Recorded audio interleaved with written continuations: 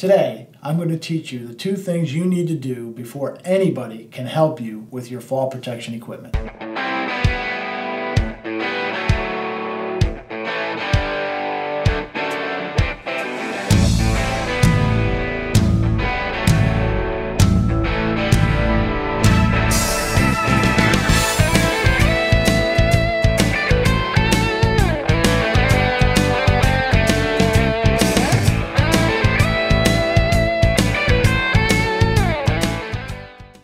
My name is Kevin Muldoon, Product Manager for Fall Protection and Engineered Lifeline Systems for the Mazzella companies. Today, I'm going to teach you 2 things that you need to do before you select any fall protection equipment.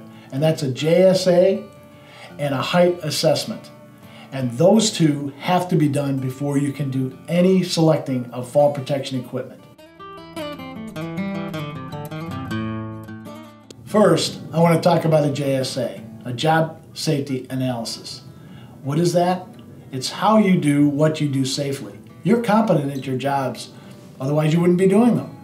And a JSA, simply put, is the task that you are doing and how those tasks are performed safely in a written form.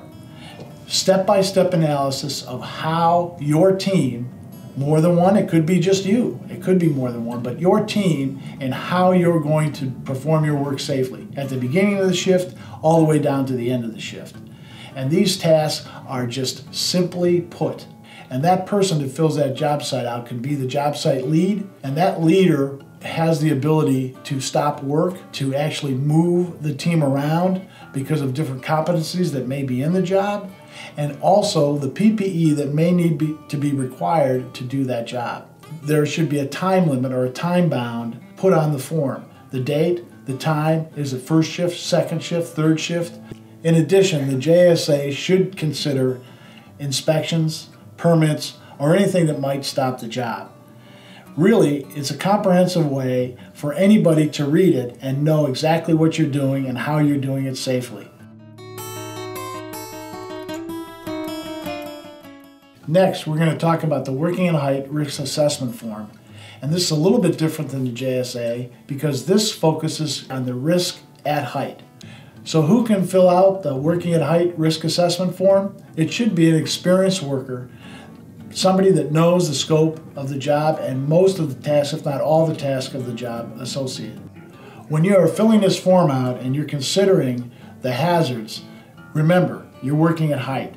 Other hazards may be chemicals, the weather, overlapping work zones. There may be other people on the job site that could affect your performance, and you need to find out what those are. It could be as trivial as, well, that only happens once a month. Well, you write it down because it might be the end of the month or the first of the month, and that likelihood of that occurrence could happen. So don't limit yourself by not filling the form out completely. Now that you've completed your JSA and your Working at Height Risk Assessment, you are now ready to talk to a third-party provider. Having this information can prepare you to have a relevant conversation about fall protection and selecting the correct fall protection equipment for your job. If you have any questions whatsoever, or you have any trouble understanding a quote that you were given, please reach out to Mazzella Companies. We'll be more than happy to help you with any questions you might have. Thank you.